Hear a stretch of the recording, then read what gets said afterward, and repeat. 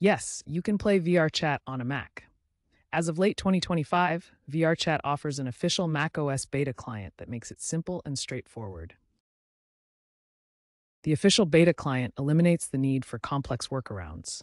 It supports both Intel Macs and Apple Silicon models like M1, M2, and M3 chips. This beta is optimized for Apple Silicon chips, providing better performance on modern Macs like those with M1, M2, or M3 processors. If you're not in the beta, compatibility layers like Wine through Proton on Steam or Crossover allow running the Windows client, though performance may vary. We focus on the official beta client as it's the simplest and most reliable method. Download it from VRChat's website and enjoy VRChat on your Mac.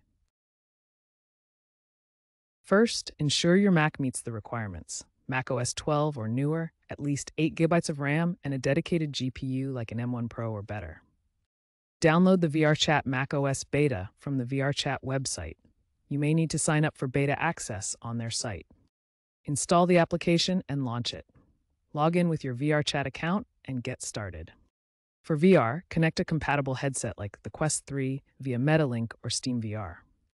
Remember, a stable internet connection of 10 megabits or higher is recommended for optimal multiplayer performance.